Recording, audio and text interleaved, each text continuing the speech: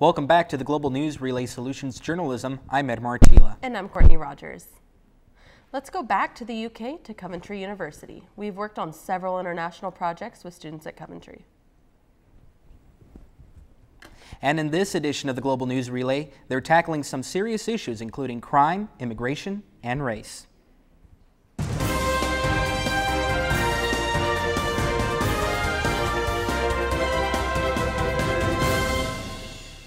Hello and welcome to the Global News Relay 2017 from Coventry University. I'm Kripali Parekh. And I'm Sam Ingrams. Today the subjects are immigration and racism. Home Office figures show that there has been a 15% rise in racially motivated crimes in the UK since 2014 and a 34% increase in religiously motivated crimes over the same period. Meanwhile, the UK's net migration since the EU referendum has fallen.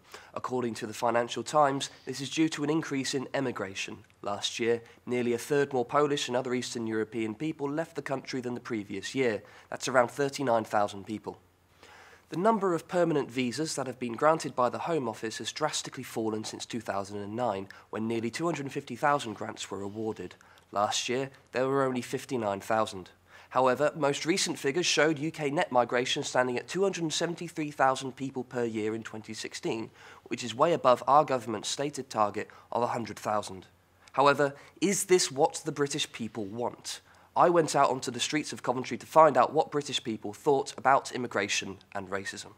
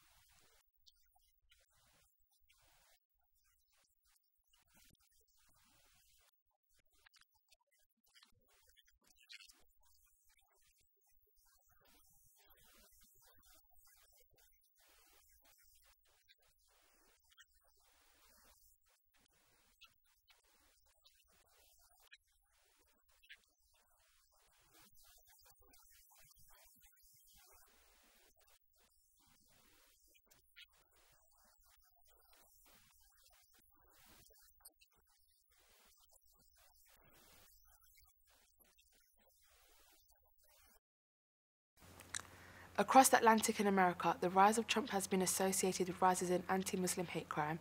Heavily armed protests have taken place outside of mosques in Texas and Arizona, and the president has been trying to push through a ban on migration from several Muslim-majority countries. In a response to a challenge about this ban, Representative Katrina Pearson responded, "So what, they're Muslim." We've sent Adiba to find out more.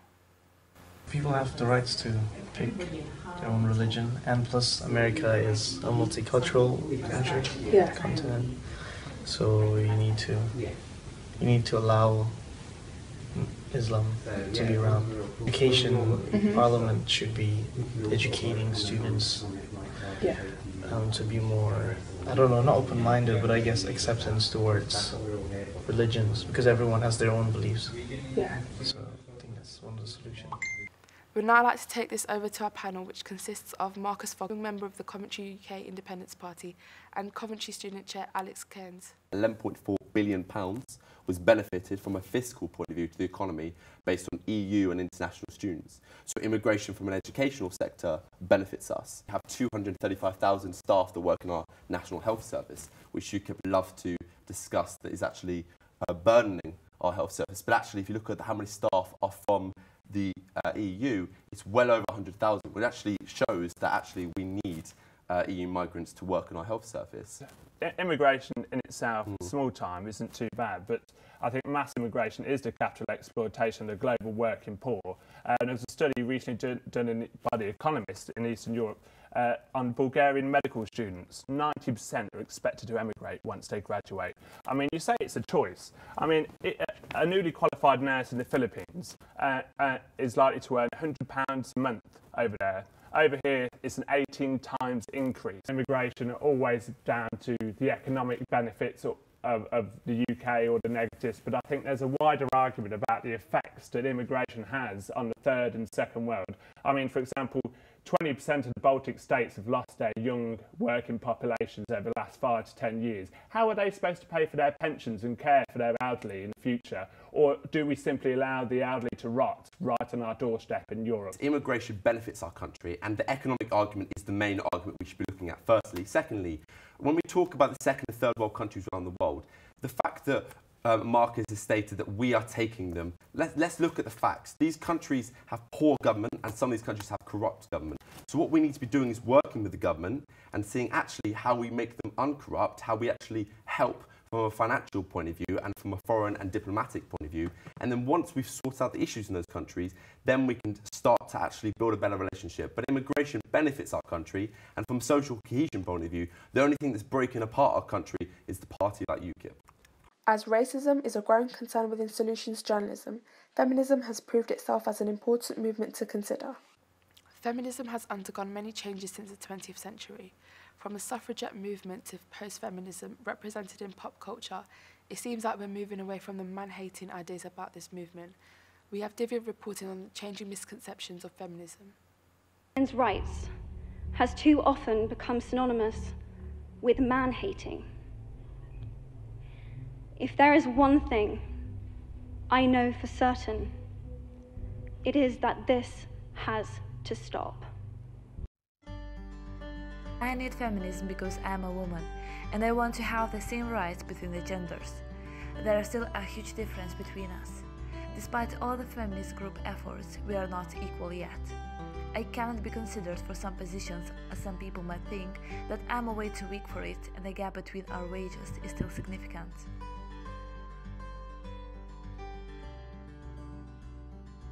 Feminism to me is just equality. Being able to do what you want to do without being questioned or interrogated. It's all about women's liberation from age-old shackles that have been holding them down for ages. They deserve same right regardless religion, regardless race, and obviously social class. Women, they are our mothers, sisters, daughters, wives, friends. They should have same right on the ground of the equality of sexes.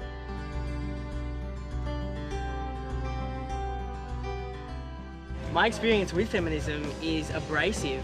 There's this girl I used to follow on Tumblr. She was massively into man bashing, and I guess that's the limited knowledge that I have of feminism.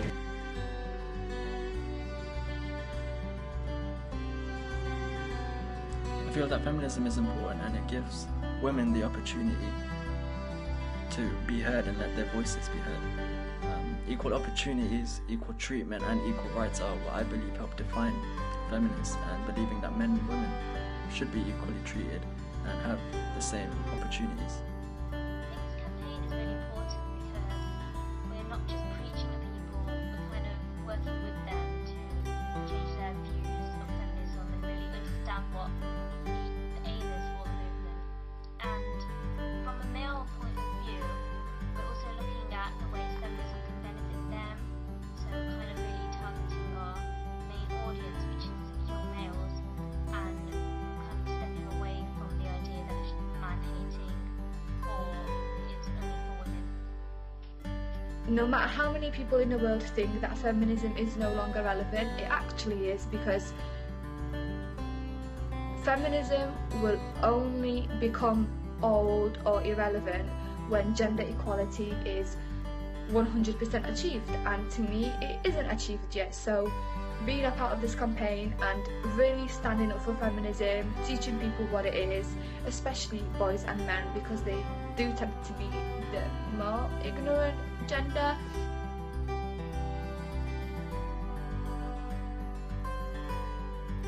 To me, feminism is the chance for people to be free, to be free of stereotypes and stigmas and expectations.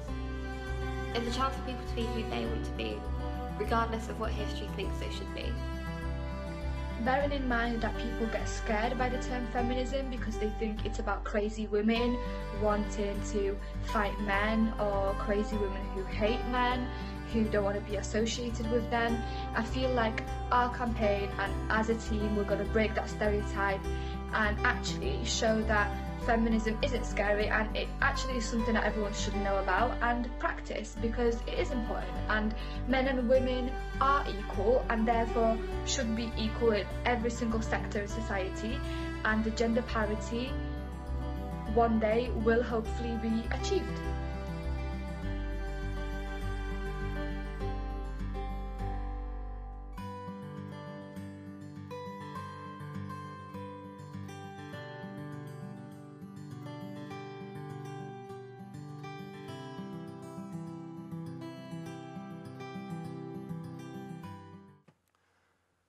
Climate change is one of the major issues our world is facing today. With the Great Barrier Reef pronounced dead and the global temperature increased by 1.7 degrees since pre-industrial levels, it raises a cause for concern. A global warming campaign has been launched in Coventry on social media platforms. It's targeted towards young people on how to recycle and consume energy responsibly. We've sent Berta and Victoria to find out more. Me and my team have launched a campaign on global warming. It's a part of our module, Journalism Activism. It's made to spread the awareness of tackling the problems related to global warming. We are targeting students and young people who have a crucial role to play in the way how we treat our planet. To reach out to them, we have created social media pages such as Facebook, Twitter and Instagram. We have invited as many young people as possible so we can reach out to them. So the content which we share in them would hopefully make an impact of how they recycle and consume energy. Over the past month, we have ensured the pages are uploaded with interesting and informative articles and pictures or videos related to global warming. However, global warming is everyone's duty. Humanity should strive to ensure that they save what we have before we lose it forever. We have one planet, one home. Leaving is not an option, saving it is.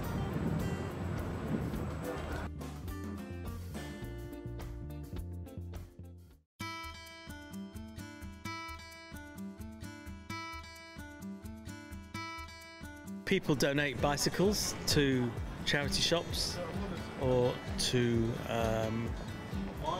bike shops. We collect them. One part of our business is that we sell the bikes through hospitals and trusts, and some of the proceeds that are sold through goes to hospices in the UK. And also several times a year we do universities, like this one here. This business is not my business, but the person who owns the business had a contact in the prison.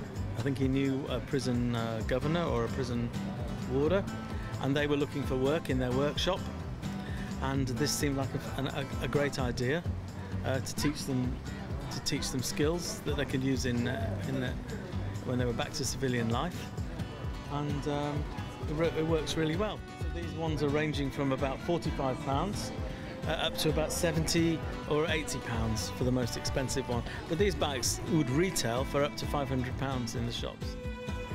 But whatever people have donated, they will tend to donate them in when they're broken and no longer working, and they're uneconomical for them to repair.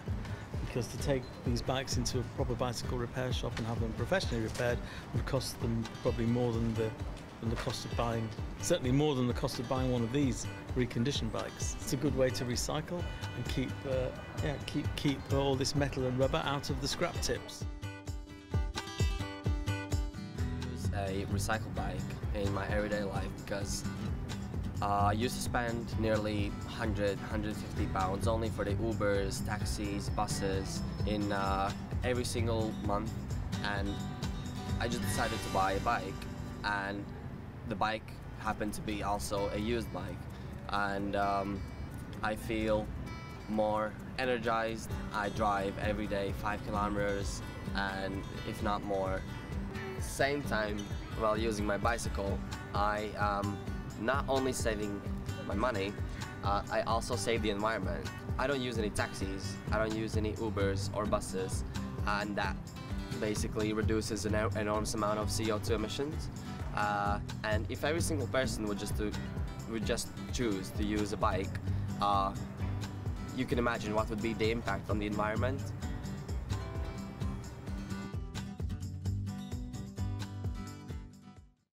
Thanks for watching us here at Coventry University.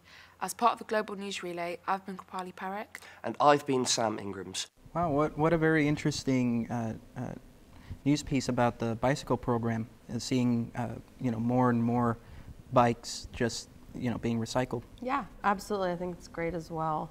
Well, coming up on the Global News Relay, how students at Marquette University are using their own meal plans to feed others in their community. And more solutions for hunger, how a food bank in West Alabama is providing food to those who need it most. Plus, journalism students from Baylor University give us an inside look at Women's March in Washington, D.C. The march was intended